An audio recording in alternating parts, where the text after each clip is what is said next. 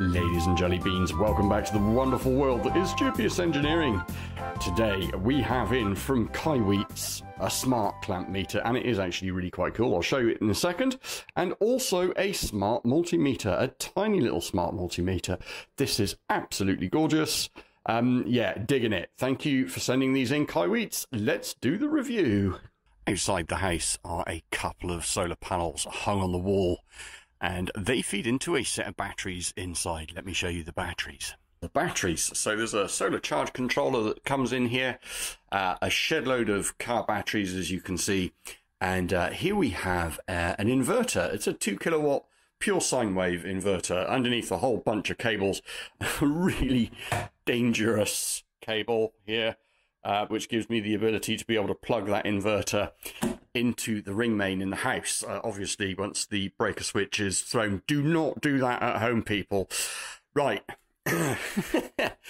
let's compare a Unity clamp meter with a Kaiweets auto ranging clamp meter.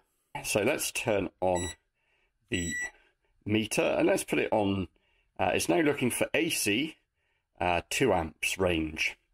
Let's go ahead and change that to DC. We're now DC, and we can see that we've got a reading which is incorrect. We need to zero that reading. Then we can put the clamp meter on a cable, and we can see here 300 milliamps running through that cable. That was what was involved in reading a DC current coming from the solar panel outside. Ta-da! There we go. We've changed to the Kaiweets auto ranging meter. Let's just turn it on. There we go. We turn it on. It goes through its little checks, and it does a quick cal, and then it's ready to do some reading. So it's now looking for current, voltage, resistance, and continuity. So just stuff that on there. We've got 0.9 of an amp. Obviously the solar panels and everything and the charge regulator here is changing ever so slightly as time's going. Whoops, it's changing as time's going on.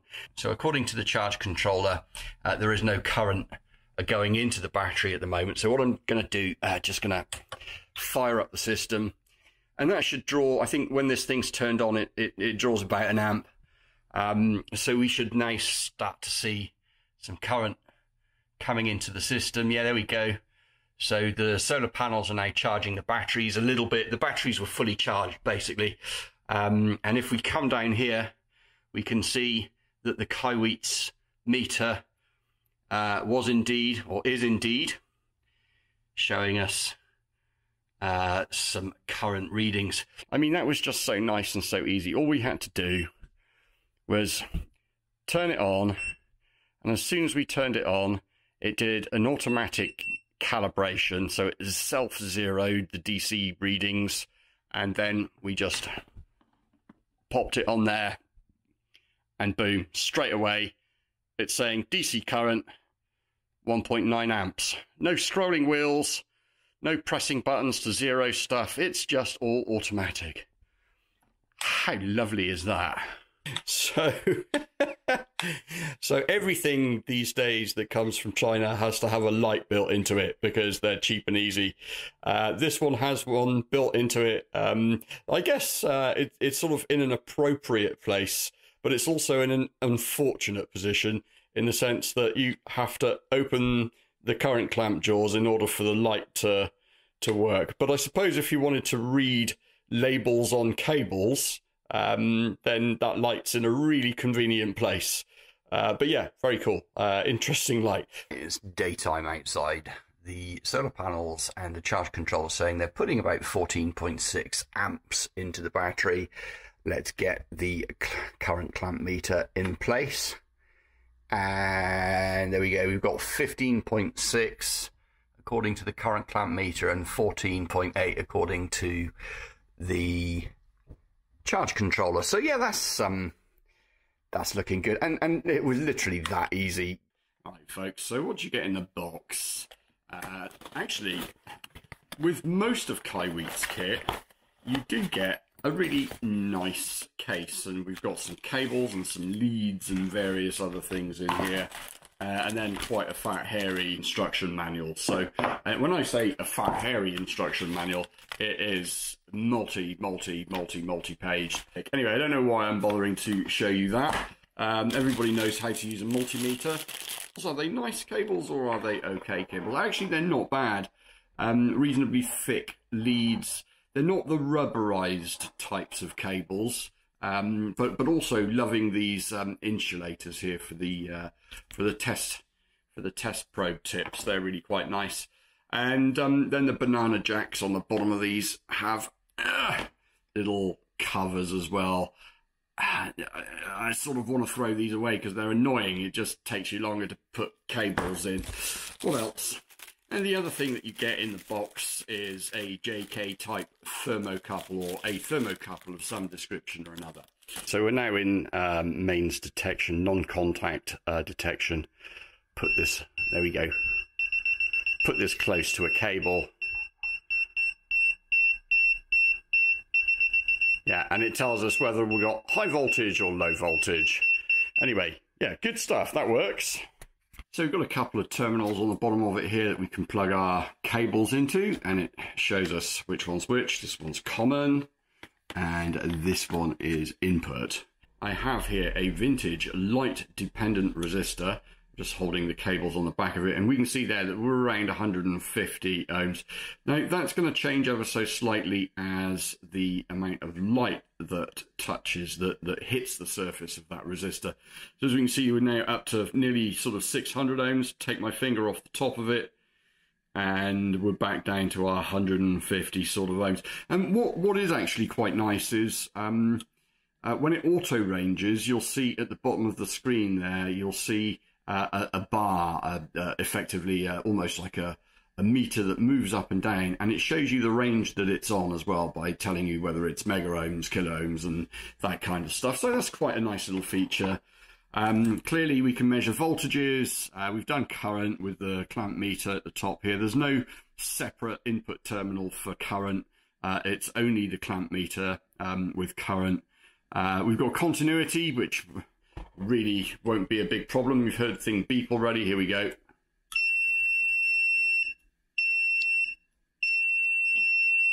Yeah, so we've got continuity, and we also have a little visual indicator up here.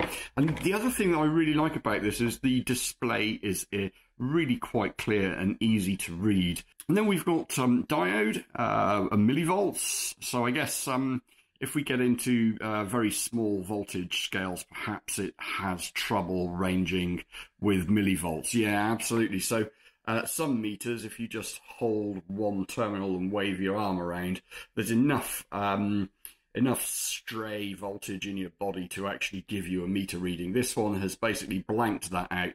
But I guess if we change the function to millivolts, there we go, we can see those millivolt readings. And if I actually grab the 2 here, then yeah, we get a slightly higher reading. We can see there DC millivolts. So yeah, interesting to see that it can measure down to very small voltages as well, but it doesn't work in auto sense mode like that. What's this? Oh, frequency. Okay, well, let's see if we can tap these together really. No, I'm just kidding, seriously. Frequency up to 10 megahertz. From 0.001 megahertz would be minimum frequency up to 10 megahertz. So that's quite interesting. So, and then we have here a capacitance checker. We also have a temperature sensor.